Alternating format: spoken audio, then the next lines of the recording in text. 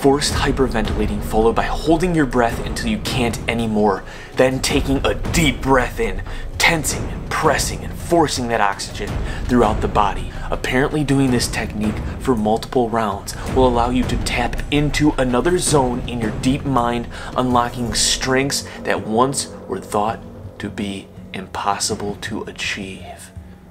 Well, I just experimented with this technique for an entire week, and I'm going to share with you my results. But you gotta focus. Alright, so first things first, I should probably actually clarify a few things. For one, that's giving credit when credit's due. Rather than just mindlessly hyperventilating, holding my breath, everything I just said, I did a more controlled and focused breathing exercise known as the Wim Hof technique.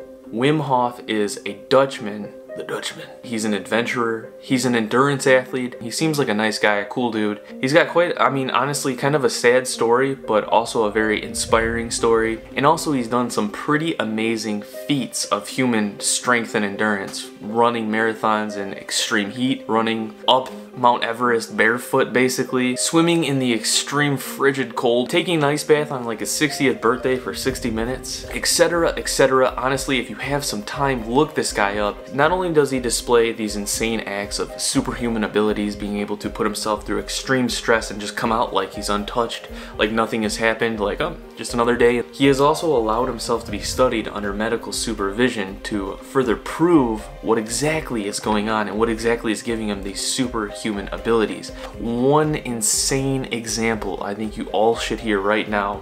By doing his technique, not only him but a group of his students were able to, quote, release epinephrine, increasing the production of anti-inflammatory mediators, dampening the pro-inflammatory cytokine receptors, elicited by intravenous administration of a bacterial endotoxin. That might sound like a whole bunch of pointless mumbo jumbo, but what this actually means in layman's terms, he and a group of his students allowed themselves to be injected with a bacterial endotoxin that should have led them to having adverse reactions such as vomiting, getting nauseous, skin rashes, etc. However, by doing his technique, himself and all of his students in the study were able to stop this adverse reaction and basically just breathe through it without any side effects. This is on PubMed. You guys can look this up yourself. So if you're like, oh, it's a study, it's probably just some article written by some kid. Now, because I wasn't planning to inject myself with a bacterial endotoxin, there are also some other benefits to this Wim Hof breathing technique. Reduced anxiety, reduced stress, happiness, faster healing, better sleep, more focused, improved mental well-being, willpower, increased energy throughout the day, and boosting the immune system. Did I experience any of these? Did I have some side effects? Did I run into some problems? Do I have some advice for you? That's what I'm going to share with you right now based off of my 7-day experiment where I did this breathing technique every single day for the last week. So starting off day one, I wanted to be sure I was doing this technique properly, so I watched Wim Hof's tutorial on this. It's on his YouTube channel, it's free, everybody can watch it. It's not too complicated, it's actually pretty simple. So I dimmed the lights in here just to make it more relaxing. I'm gonna sit up straight rather than like hunched over. I'm gonna try to breathe into my belly, as so Wim Hof, the man himself, says. Trying to make them deep, and then when I exhale, I'm not gonna like force it out. I'm just gonna let it go, like he always says. This is a guided breathing session. Relax to the deepest. Round number 1. Breathe in, breathe out. Breathe in, breathe out. By about breath 7, I felt like I was going to pass out. I felt like an adrenaline rush, basically. My brain was basically telling my body, stop doing this right now, otherwise you're probably gonna pass out, or who even knows. It just felt like uneasy, basically. After about 20 breaths, I felt an insane amount of tingling in my fingers, feet, and like nostril area, so like around the face and whatnot. But I fought through it and continued to finish the 30 breaths, going at Wim's pace. All right, 1 minute breath hold from now on. after the first round of 30 breaths, something I realized immediately was the ability to hold my breath. Even when I did it the first day, even for just a minute, it felt like that minute went by so easily, so smoothly. I didn't even really have much of an urge to breathe. I probably could have held my breath longer, which I decided to do later in the week, but on the first day, I just did it for a minute. The second thing I realized was, after allowing yourself to hold your breath for about a minute or so, and then having that urge to breathe in again, so feeling like an uneasy feeling like, oh, I need to take a deep breath. 3, 2, 1. Take a deep breath in and hold for 15 seconds. When it came to taking that one deep breath in and then holding that deep breath in and kind of pressing, creating pressure on the stomach, what it felt like was going on, this is totally anecdotal and just from my own experience, but what it felt like was a rush of energy out of the lungs into the rest of the body, perhaps that being a supercharge of oxygen or something like that. Exhale in 3, 2, 1. Let it go. Round number 2. That you're entering an interdimensional world. It's the DMT releasing from your pineal gland. This is just possibly, I'm just kind of trying to think logically here. So maybe from this controlled hyperventilation, you're clearing off a lot of CO2 from the body.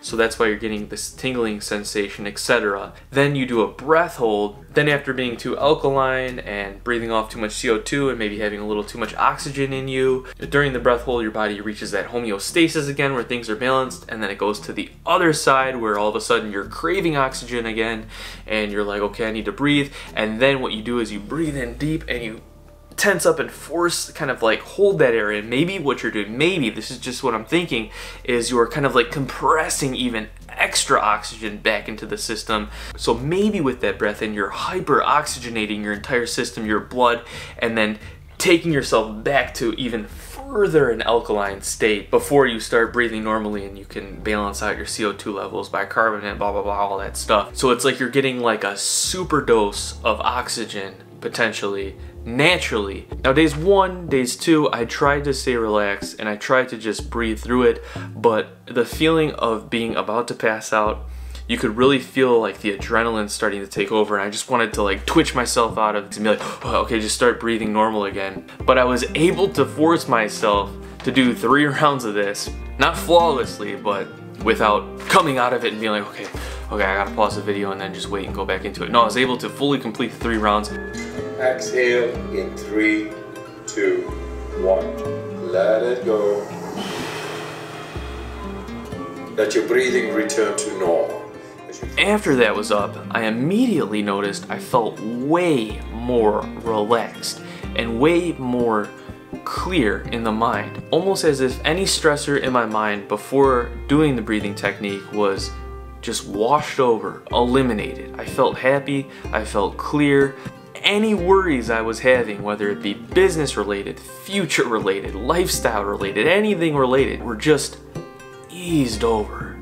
It says one of the benefits is a greater sense of well-being. You know, most of the time it's like, oh yeah, sure, okay, I feel better, I guess. But no, in my experience, this technique definitely brought about a greater sense of well-being. And that lasted a couple of hours, I would say, at the least. Also, something I noticed throughout the first, second, and third days was, even though I did this breathing technique earlier in the day, it seemed like my sleep was better each and every one of those nights, which is extremely good for me because I often have difficulty sleeping. I don't necessarily go to sleep that quickly, and I'm usually a very light sleeper. However, these first couple of nights, I noticed that I must have fallen asleep quicker than normal, and it seemed like I was sleeping a lot deeper than normal. Now after day 3, I noticed doing the exact same technique, the tingling actually seemed to not be as bad. Also, I feel like the feeling of me being about to pass out was significantly reduced after day 3. Yo, so I feel like I can see further.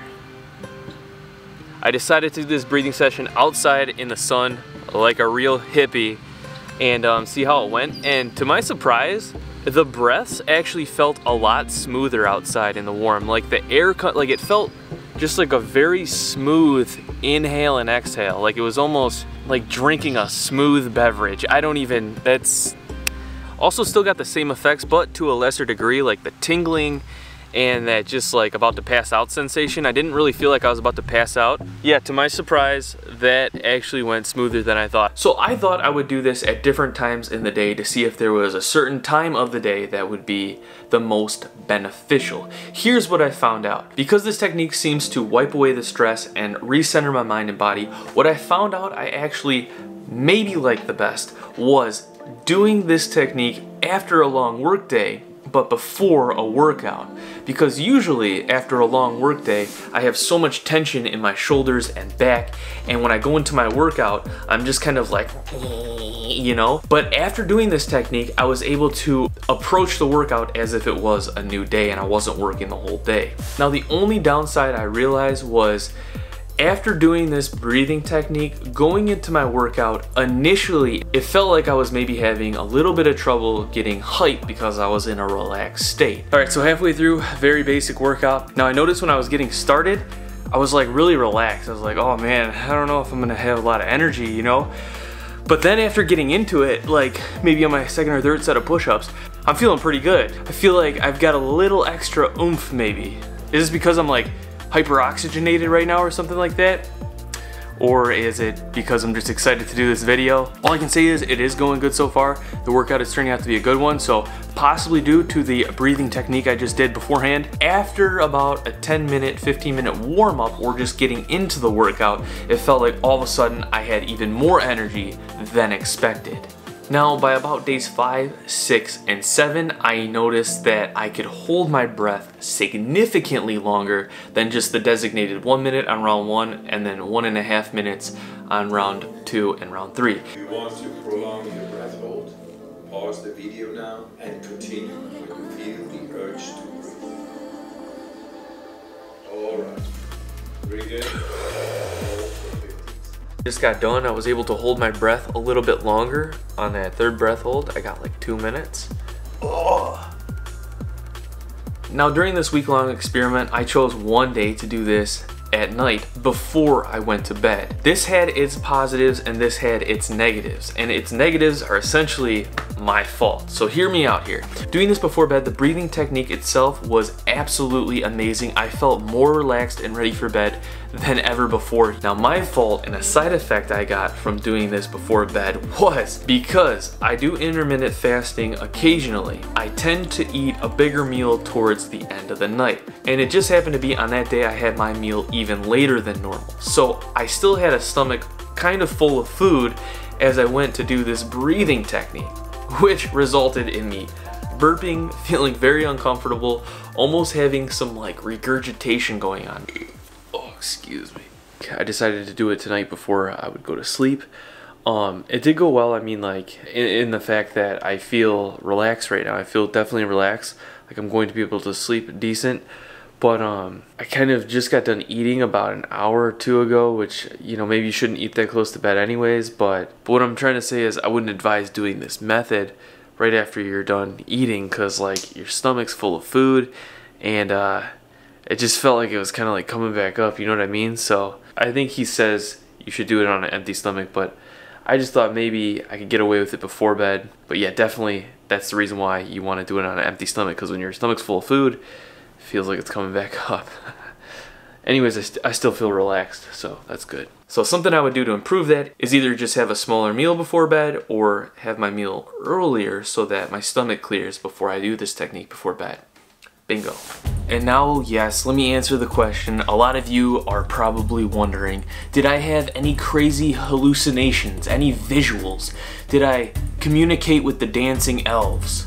Not quite. However, at the most, I did notice with the eyes closed, maybe like what seemed to be, hear me out for a second, a concentration of light in the center. It was like there was like almost like a concentration of light, not necessarily light, but just a concentration of something that I could like almost visually see with my eyes, even though my eyes were closed. You know how sometimes you can close your eyes and you see like the, you know, like if you look out the window and it's bright, close your eyes, you can kind of see the window there still, or like that light burn, basically. It was kind of like a light burn, but you know, there's no light there in the middle, basically. So essentially none at all, I mean, really. But don't let that get you disappointed, because going back to the previous thing I was mentioning, the feeling of well-being and the relaxed state that it puts you in and the peace it puts you in is like far better than any visuals, in my opinion. Okay, the sleep, the feeling of well-being, yada yada yada, but probably the craziest experience I had while doing this whole thing might seem stupid to you, but just hear me out. Coming up to day 6, this day in the week was usually a day where I decrease my caffeine intake significantly. Instead of drinking a full cup and a half of coffee, I will maybe only drink 3/4 of a cup to a half a cup of coffee. Now usually when I cycle my caffeine down or cut my caffeine down, I get a very bad caffeine withdrawal headache that usually comes about noon to 1 to 2 o'clock. However, after doing this breathing technique in the morning on day 6, I did not get a single caffeine withdrawal headache, not at all the entire day. It's already almost 4 o'clock. I've been literally working all day and I don't have a caffeine withdrawal headache at all. Could this be due to the Wim Hof breathing technique? Getting that extra oxygen?